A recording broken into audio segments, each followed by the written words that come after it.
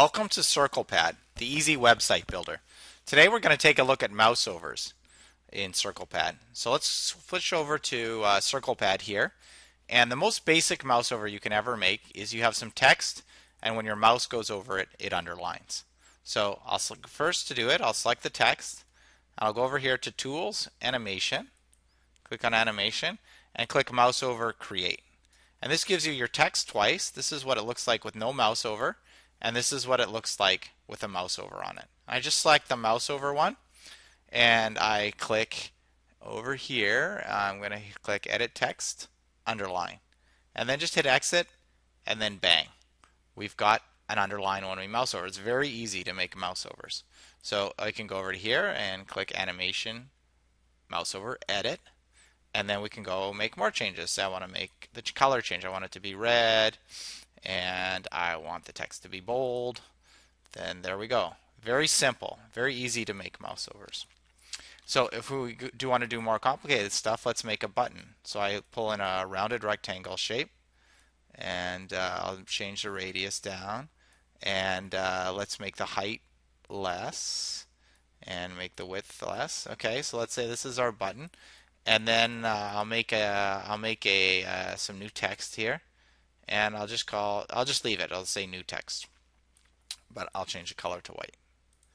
Okay, so if we select this, then I'd make a mouse over. I just click Animation, Create Mouse Over, and then here's two versions of our button, and I can take one of them and change the color so it's lighter, and then I can click Edit Object and add something like a drop shadow.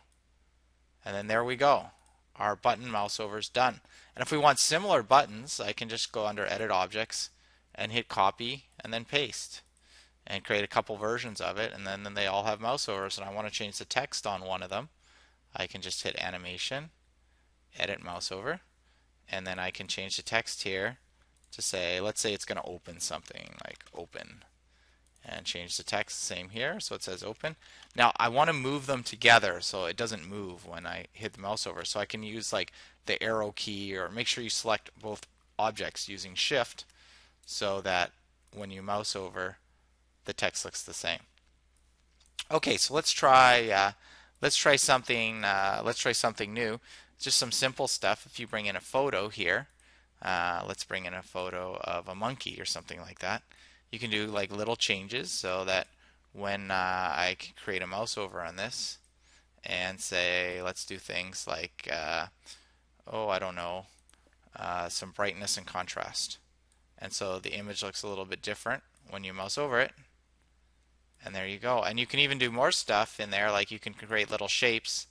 I can create like a circle or a menus or all kinds of fun like little graphics things that you can do that change as you mouse over. Another example of that, just to show you what you can do, is like here's my mother's dog, and when you mouse over, it's got a haircut, and then when you mouse over the nose, made an invisible shape there, and it says awesome. So you can do all these fun graphic things. You can also build little menus and things like that. So if we do some new text here, I can do some text that says menu. And I can create a mouse over where you say, you create a mouse over and then you say new shape, bring in a square, make it a little smaller, and then make it gray, color, make it gray square, and then when I exit, when you go over the menu, the menu starts to appear. And then if I edit that mouse over, I can add some new text in there, and bring this text down to here, and then say, okay, this is my link. This will be some link or another. And then I can make that link another mouse over. So you can put a mouse over and a mouse over. So if I click on animation, I can create a new mouse over, and this one turns blue when you mouse over it. So you see it turn blue, and then when we exit it, we go over menu, we can go to our link.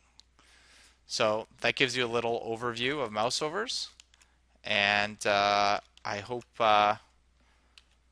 if you'd like to see more about CirclePad, you'll visit us at www.circlepad.com. Thank you.